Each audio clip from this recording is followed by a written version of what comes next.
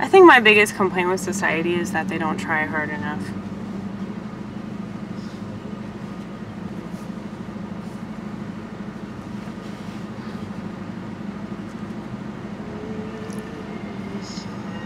Like, they rely so heavily on people that continue to screw them over, and then they complain about screwing them over. Like, they complain like that behavior is ever going to change. Or, oh, we're just gonna vote them out. But you can't vote out the beast system, dumbass.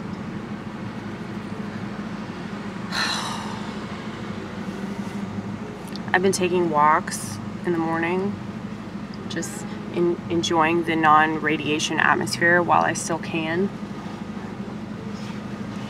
Yeah, but I've been praying.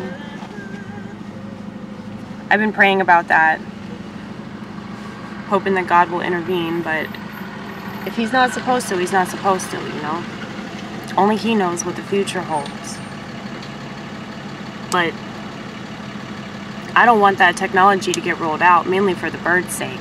I don't want all the birds to fucking die. I just got these new plants. I don't want my plants to die. I don't want my cats to get sick. I care more about the animals than I do humans, because humans don't care about humans. You know, they don't. But I care about the kids. I care about the kids that are still kids, that still go out and play. All the kids on their phones and tablets, like, they can burn in hell. They're the devil's children. But I hate it though, because their parents, like, I think about this is a parenting problem. Well, all throughout history, you know, you just have shitty parent after shitty parent after shitty parent, and then, you know, their kids are gonna be terrible, and then their kids are gonna be terrible. It's a snowball effect, and people just don't, like, once again, back to the anti-libertarian stance, like, your actions affect other people. So the live and let live philosophy is just suicide. It's cultural suicide.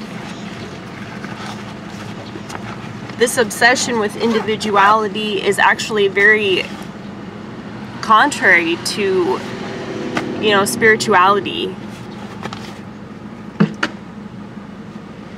I mean, I'm a very individualistic person, but I'm an individualistic person that realizes that my actions affect other people. Which is why I don't do the things that I don't do.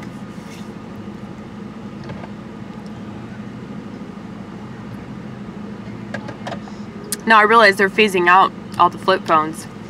My phone's gonna be phased out by the end of this year, but, you know, whatever. I don't need a fucking phone. I mean, everybody else has a smartphone, right? So, if I just write down people's numbers.